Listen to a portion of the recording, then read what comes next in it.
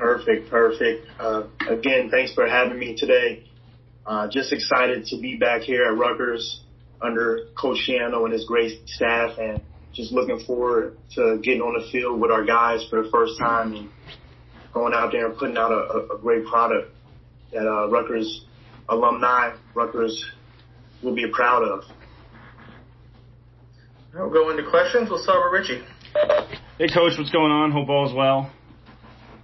So the first thing I got for you, I know you've been around campus the past couple of years with Lafayette, with the summer camps and all, but what's it like to finally be back on the sideline for Rutgers? I couldn't write a better script. Like, this has been a dream come true, to come back home, come to New Jersey, to actually be coaching where I played at under the coach that I played for.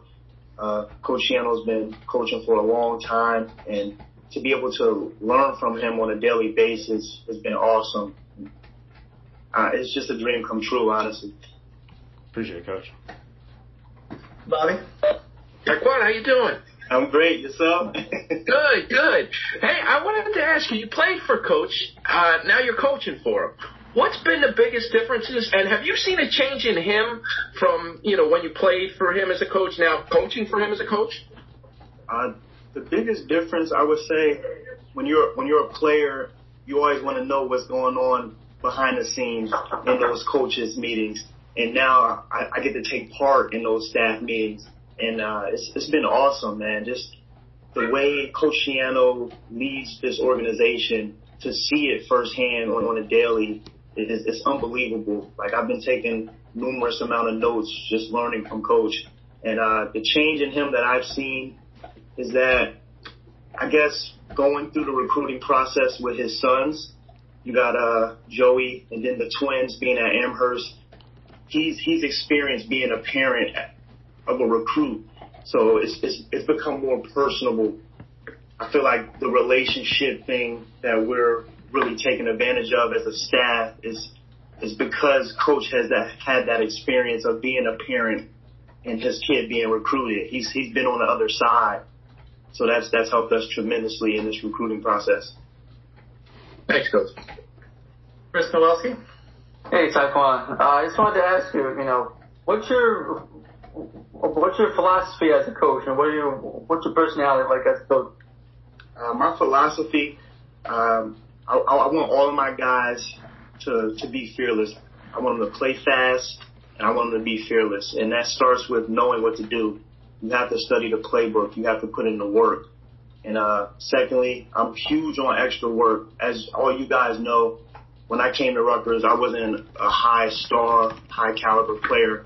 And even playing in the National Football League, I wasn't an all-pro or a pro bowler. I had to work for everything that I got. And I want to pass that down to my players. If you put in the work, it will pay off. But you have to put in the time, whether that's studying the playbook, throwing with the quarterbacks extra, doing the rice bucket routines, whatever it is, you have to put in the time. Like, greatness doesn't happen overnight. Thank you. Crash? Hey, Tiquan, this group of receivers, I know you haven't been on the field with them much, but there's a lot of guys who played a lot, but they haven't necessarily had a lot of success. What do you see from this group, and how do you, some of these guys are now juniors and seniors, how do they kind of break through at this point in their career? What's cool about this opportunity is that they all start with a fresh slate.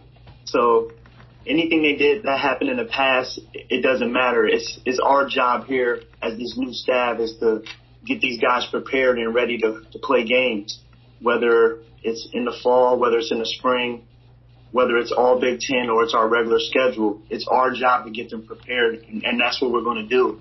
But since I've been here, they work very hard. They've been grinding. And the fact that they try to do what you're teaching them is all you can ask for as a coach. Chris? Yeah, just having played for Greg, obviously, and been a part of the culture that he developed the first time around, I mean, how much does that help now when it comes to recruiting and kind of selling the program and the vision that you want to kind of bring back to the school and the team? Great question. And it helps tremendously because, like you said, when I was in high school, Coach Shiano shared his vision with me on what he wanted to build Rutgers to be. And now being here now as a coach, I get to share his new vision for Rutgers and what he wants to build it to be, whether that's speaking about competing in the Big Ten, the new facilities that are coming in the near future. And now being a coach, I find myself talking to recruits the same way Coach McNulty, Coach Shiano, Coach Susan spoke to me when I was in high school. So it's been pretty cool. Thank you. Coach? Coach Underwood, welcome home. Appreciate it. It looks like Coach Shiano has, on the offensive side of the ball, a lot of bright minds and a lot of energy. What's it like sitting in those meetings right now?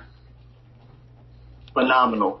First of all, our offensive coordinator, Sean Gleason, one of the most smartest people I've ever been around, and his resume speaks for itself. I mean, at Princeton, they were tearing it up, and then at Oklahoma State, he had the leader rusher in the country. Quarterback was the Big 12, rookie or freshman of the year.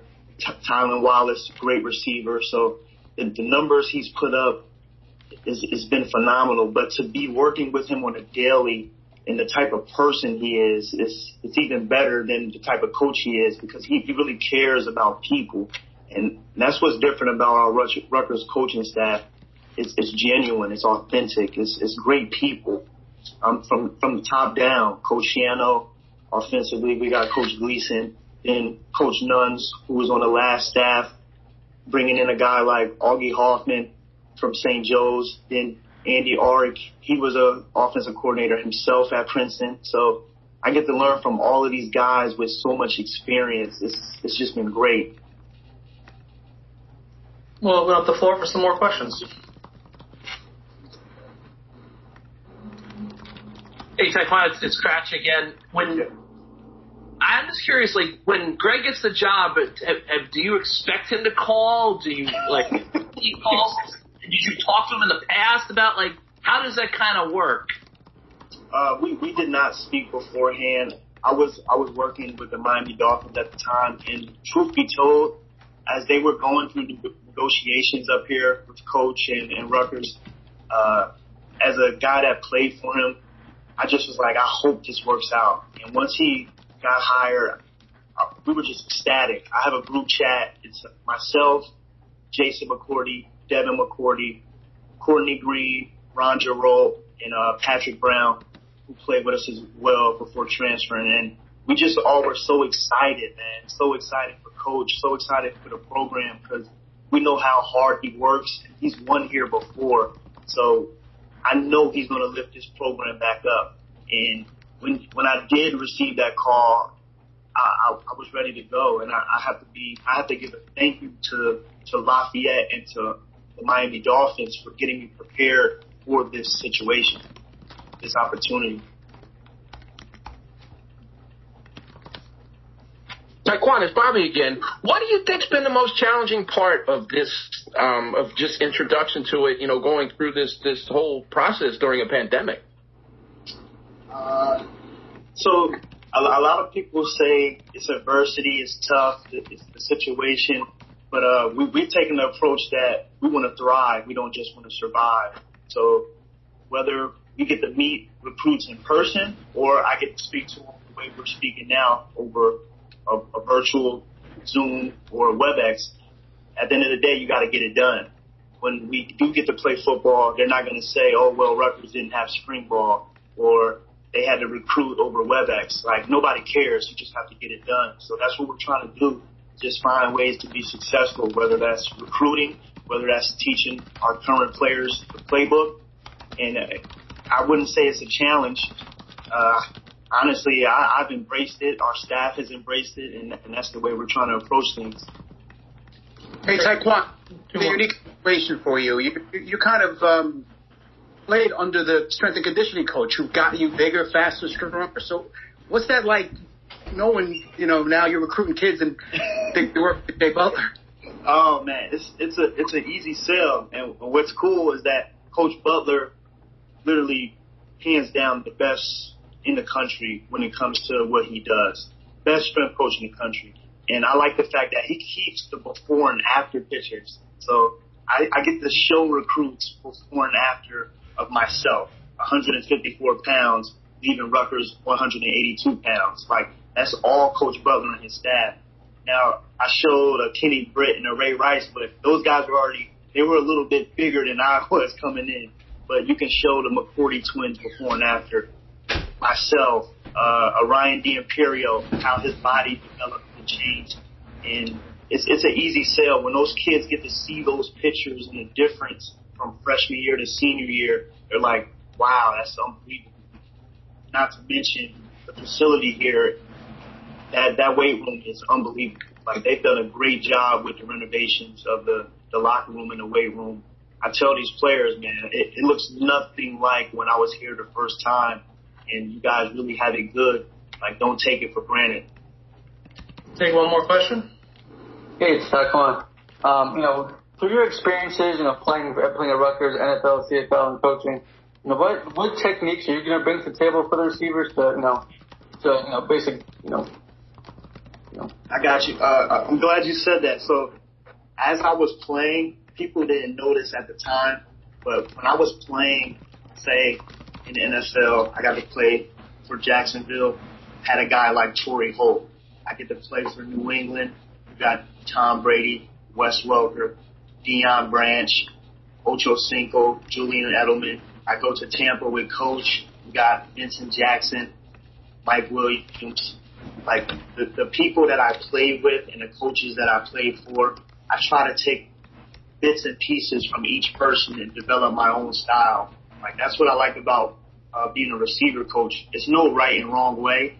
You just have to believe in the techniques and the philosophies that you're teaching.